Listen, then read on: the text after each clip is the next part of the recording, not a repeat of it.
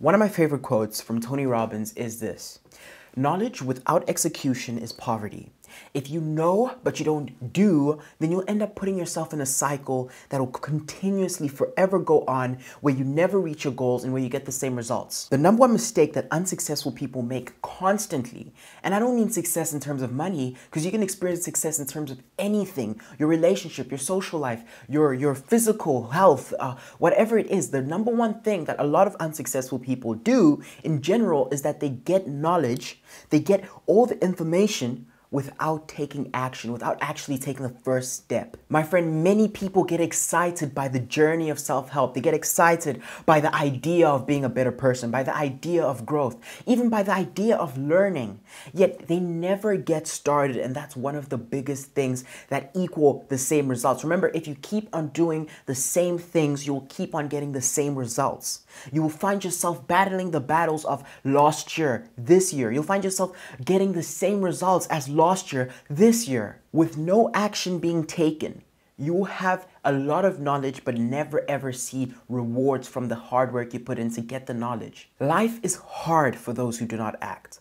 Life is hard for those who do not take the steps to execute their dreams. And for those who do take those steps, their future selves will thank them. My friend, if you take the steps to eating a healthier diet, to going to the gym, to being hard on yourself, studying longer, to put in more effort when it comes to advertising your products, whatever it is, if you take more time and you become more disciplined, you become hard on yourself and you say, hey, look, I'm not going to do these things. I'm not going to hang around these people. I'm not going to do certain things that aren't going to help me get to the position where I want to be. Your future self will thank you. Your future self will thank you for saying you're not going to spend a lot of money this year. You're going to save and invest half of the money you get. Your future self will thank you for taking the time to get a relationship with God. Your future self will thank you for taking the time out of your day to go to the gym each day. I want you to define the person you want to become.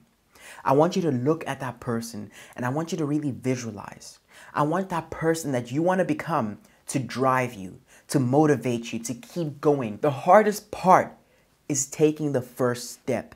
If you cannot take the first step, my friend, it'll be very difficult to keep going. Your success is determined on how hard you can work and how consistent you can stay. And if you can take the first step, everything else becomes easier. That's the beautiful thing. If I can get to the point when I can take out everything out of my diet that isn't helpful, whether that's oils or fats or salts or whatever it is that's not helping me, and choose to go through a proper diet, something that will actually build my body and my strength and my health up, then the longer I stick to this, good habit, the easier it becomes in the future. That's the principle of hard work. I remember in the start of quarantine, before the whole pandemic, or in the first few months of the pandemic, when lockdown was put in, my father chose to do one thing. He chose to have 2 segments every single day called Rise of the Prophetic Voice and Let's Pray. And so he told himself that every single day, I'm going to come and I'm going to do these 2 segments. And he did. Until now, every single day, 2 segments a day for almost 2 years now. And to the point where when it first started, my dad would get tired and my dad would feel like it's very difficult. Right? But my dad's a hard worker.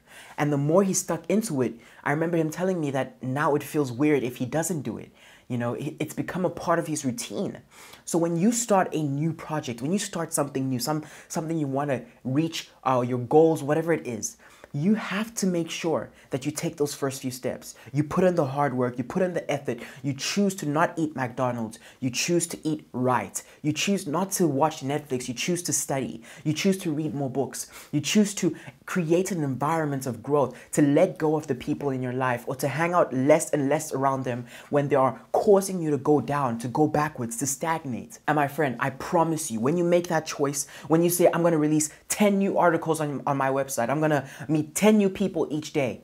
After some time, once this has become a new habit you have built, you will see that it becomes automatic. In fact, you feel guilty about not doing it.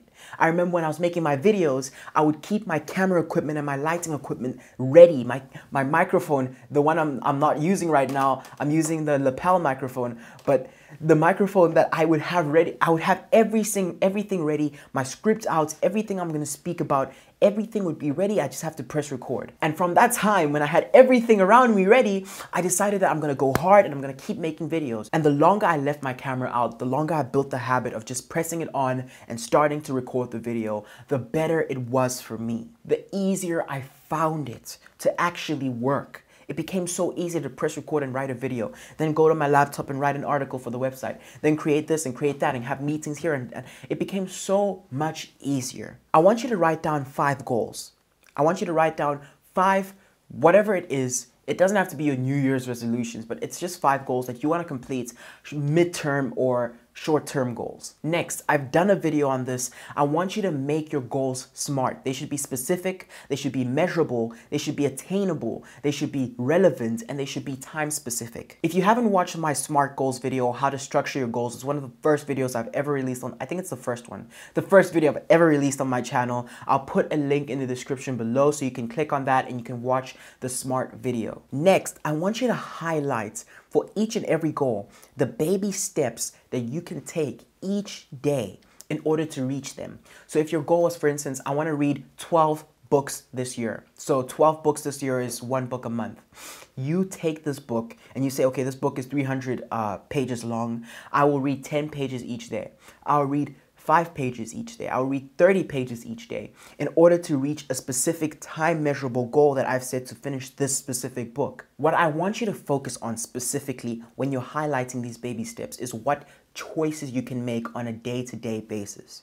Remember, your habits are built from day-to-day decisions. If you choose to wake up and eat food that is unhealthy and not go and exercise and go on Netflix, all these things add up to creating a lazy person in the future, a habit of laziness, a habit of gluttony and fatness, and it's not something that you should be having. When you take your goals and you break them down into baby steps, and you break those baby steps down into choices you can make each day, you're not only moving closer to your goals, but you're creating certain habits. You would not believe how important it is to understand that life is a culmination of little choices. Every habit you have, the person you want to become, is a culmination, is a sum of multiple little choices you've made each day.